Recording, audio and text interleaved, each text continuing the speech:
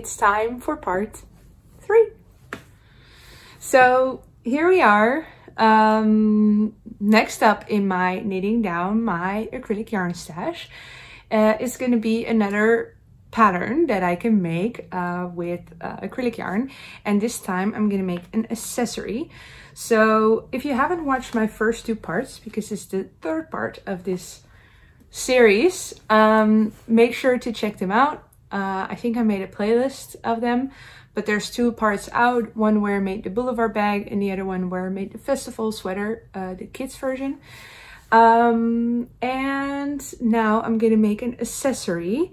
I was thinking to make one of those like necks, you know what I mean? Like, I was talking about it with a friend who doesn't knit, and she was like, what are you talking about? But this is what I'm talking about, these kind of things. And I was thinking to make the Terrazzo Neck by PetiteKnit. It's gonna be a gift for my mom. It's like almost summer now, and her birthday is in the summertime. Last year I made her this really thick wool sweater, and now I'm gonna make her another winter accessory. But yeah, I like to knit, so then you're gonna get something like that for your birthday.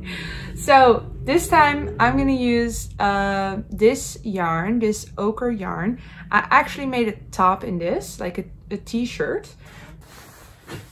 So here's the t-shirt that I made. It's a raglan t-shirt, and it fits super nicely, but it's made with acrylic yarn. And this is when I figured out that I can't wear acrylic yarn close to my armpits. But it is a super nice t-shirt, and I'm really happy with how it fits. It just, I never wear it because I get very, very stinky. So this is what I actually, already made with that yarn. I think I did it for a knit along with Bellish when it still exists, for Tiffany of Typical Bliss, like a little knit along. A lot of dust. Okay, but I still have some left over. I have about 3 balls left over. And I actually already made the first part of it, which is I'm going against the pattern.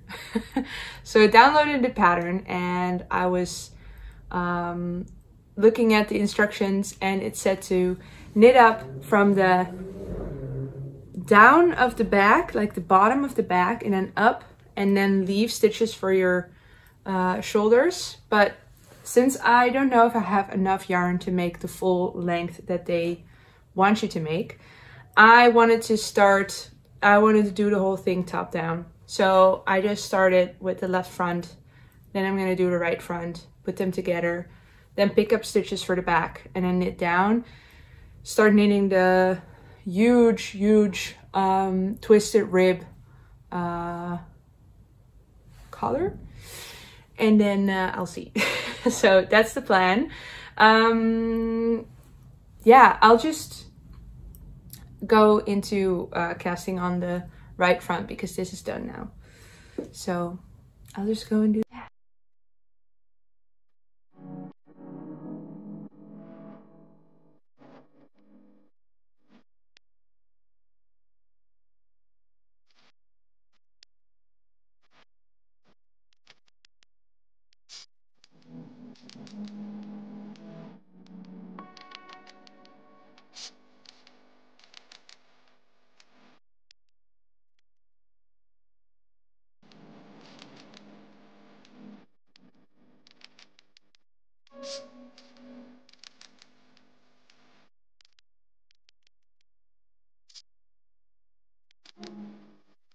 I have a little extra thing I wanted to do this time, because I'm showing something now that I have never showed before. It is a blanket, and I started this blanket to knit up my acrylic yarn stash. So as you can see, I was switching colors every now and then, and I was using up all these like little strands of yarn, and it's a very nice and loose, holy blanket. It's super long, like super duper duper long. I don't actually know how long it is. I think if I get a little farther, then I can see how long it is.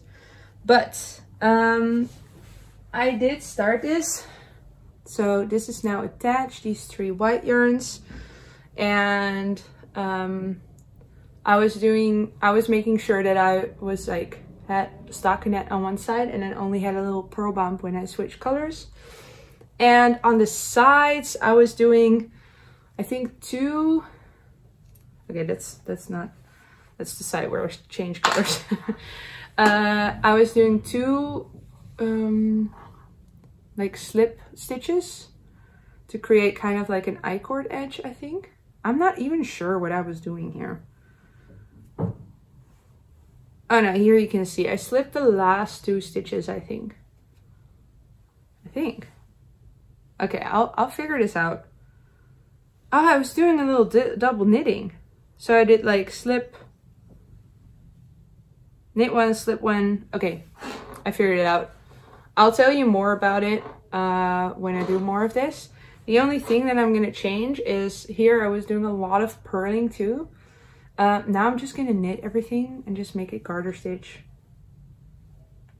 And I'll do like at the end, I'll do the same as this. So I'll do a little bit of stockinette again. So it like kind of evens out. But there's another thing that I can show you. I don't think I will finish this in this part, but I'll just knit on it and you'll see it included in this video. And I'll just knit on it in all the parts that I'm making. So I think that'll be nice.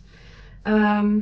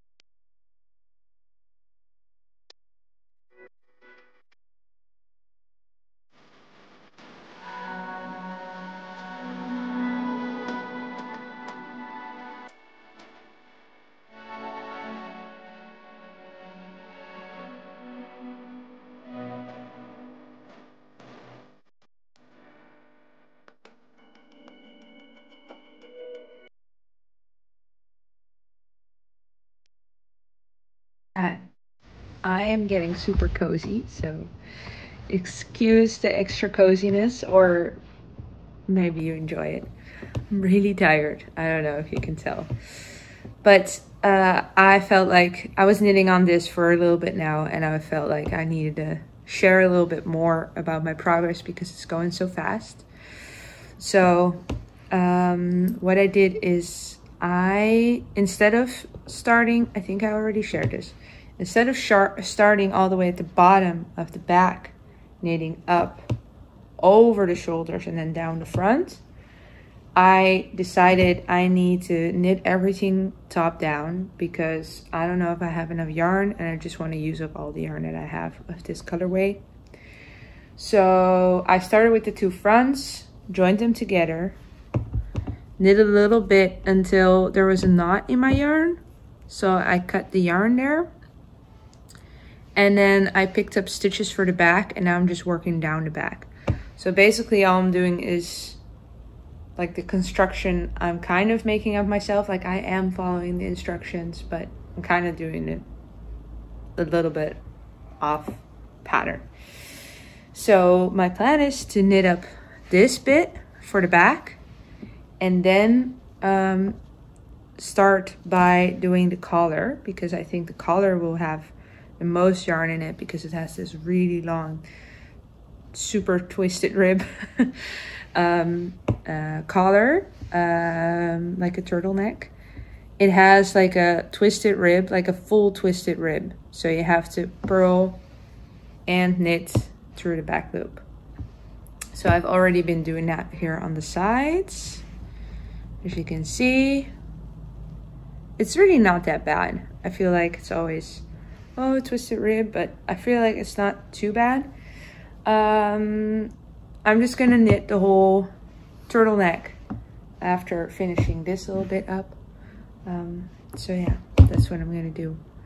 I'm watching Nitty Natty right now. Her big wardrobe giveaway thing. I don't know if you watched it, but it's really interesting. She's getting rid of so much stuff. Can't believe it. I'm not ready for that yet. How about you? Like I'm really interested if people can let go of their yarn or their knits really easily, because for me that won't be easy to do at all. I don't think. I was like thinking, I just saw that she's gonna give away her Alpenglow, and I've knitted an Alpenglow. I would not want to get rid of mine, just because I think it's such an achievement to make something like that. It's just like, but on the other hand, I was thinking, yeah, some sweaters I do like to wear, but not really care about. Maybe it's something interesting to think about for the future. Like if I want to give them away. I think I'd rather give them away than frogging them for the yarn, because I feel like I like to get new yarn. Like I have a lot of yarn in stash, obviously.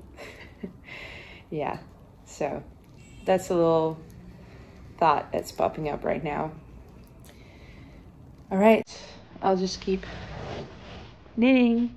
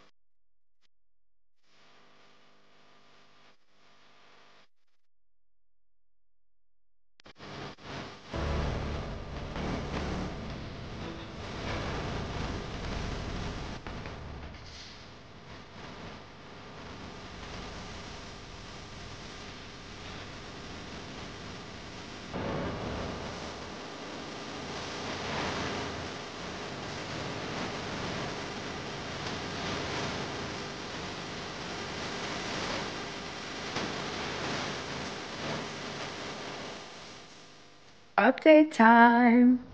I have finished the collar. So I rolled it up because I think that looks super nice and finished. And here you can see how far I got on the back. So this collar almost took an entire ball of yarn. So this is the next one that I have, and it's the last one. And then I have like a tiny little bit left over, but I'm gonna use that as a buffer if I run out of yarn while doing an Italian bind off. Speaking of which, I tried for the first time, it's not this, but I did try the tubular bind off. So that's when you prepare, in this case, you prepare like 4 rows. You do like a double knitting basically. So I did like purl one, knit one, slip one, knit one, slip one, and then the next round you did the purls and you slip the knit stitches. But I have got to say that I'm super confused about that because it was super tight. So I spent a lot of time ripping everything out, and then I had to pick up twisted stitches, and that's hard because it's like hard to see if they're twisted the right way. Like I can see when a stitch is twisted, but I don't know which way, if that makes sense. But it worked out fine. And then I did an Italian bind off, which is like the final step of a tubular bind off. Correct me if I'm wrong, but that's the information that I have. And I like the way that looks. I'm fine with that. So I don't think I'll try a tubular bind off anymore. No. Because I started the Italian bind off part and then I tried to like stretch it. And it was so stiff. So I don't know the point of doing that. So, but let me know if you do know the point of a tubular bind off, because it seems you kind of have like half of the stitches for a few rows before you do an Italian bind off. So in my mind, that makes it super non-stretchy. Well, that's the whole point of doing a sewn bind off, right? Anyway, so an Italian bind off, for those of you who don't know, an Italian bind off is like a sewn bind off. So you go with a darning needle, you go through all your stitches. Kind of similar to a Kitchener stitch, the steps, at least in my opinion. I think they're very similar.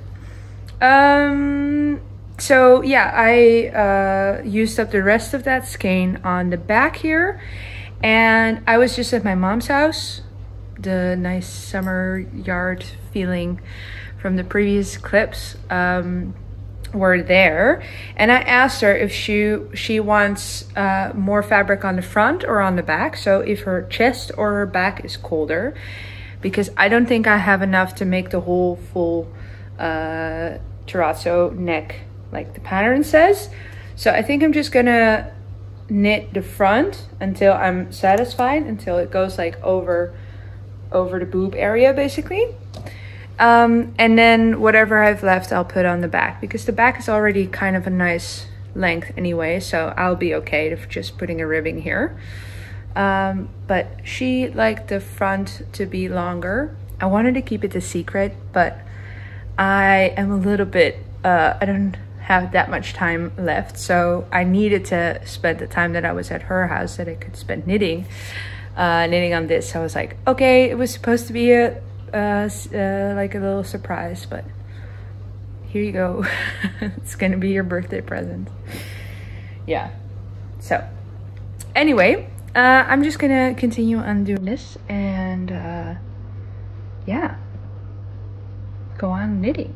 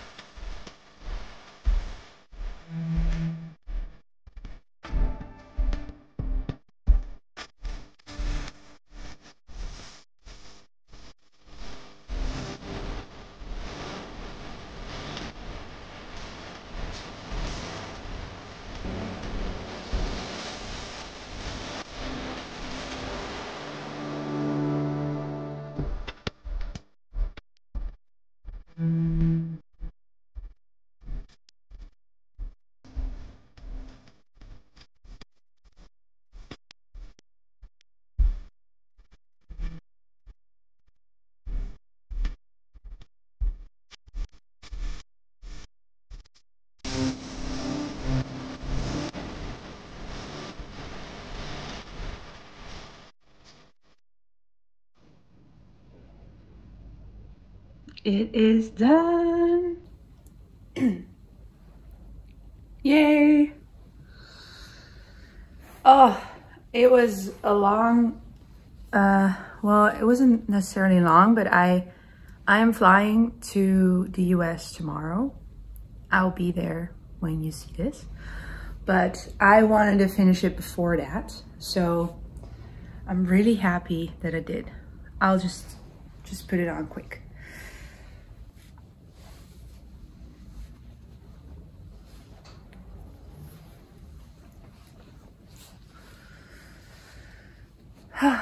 So here we have the super long neck that I made a little bit shorter than the pattern says to do. So that's that. Then the front, like I said, I did a different order on, so I started the two fronts. So I started here, knitted down, joined in around, or joined together the fronts, then picked up the stitches for the back and then knit it down. So the front I basically did according to pattern. I did, there's some decreases here. I did as much as I needed to. The ribbing, I didn't look at what the pattern said, but I just did this long. And another Italian bind off. And for the back, okay, I have to take it off again. The back is a little shorter than the front. Because I was scared of running out of yarn and I wanted to make sure that I had enough for the ribbing. So I made the ribbing just like the exact same length as the front ribbing, but the flap on the back is a lot shorter than on the front. See? But that's okay. I do have some yarn left, but not a lot. I think, yeah, this is all I have left. Here's another string. So this is all the yarn I have left. So I basically just used 3 skeins of yarn for this, 3 balls of yarn. Here's some ticking. That's my hamster. So just so you know what the noise is. Yeah, so I think my mom is going to be really happy with it. I'm just gonna wrap it up and gift it to her after I get back. But yeah, I'm super happy with how it turned out, and I'm surprised of how much yarn I actually ended up, how far the yarn got me in the pattern, because I basically just made the whole pattern. So that's really nice. I used a whole ball of that yarn for the collar, so that's crazy. And there's another thing I need to show you, and that is this one. I did exactly 1 row. I'm a little bit in a time crunch, so maybe this wasn't the moment to start this, but at least you've seen it now, and I can continue working on this in the next part of this series. So I hope you enjoyed watching this video. Let me know your thoughts below. If you want to join me on doing the acrylic yarn stash down, I'm planning on doing a little knit along in July after I get back. So maybe in August we'll start doing that. So if you're interested in that, let me know down below, and then I can make sure to set that up. So I hope you enjoyed this. Happy July, and I hope to see you soon. Bye.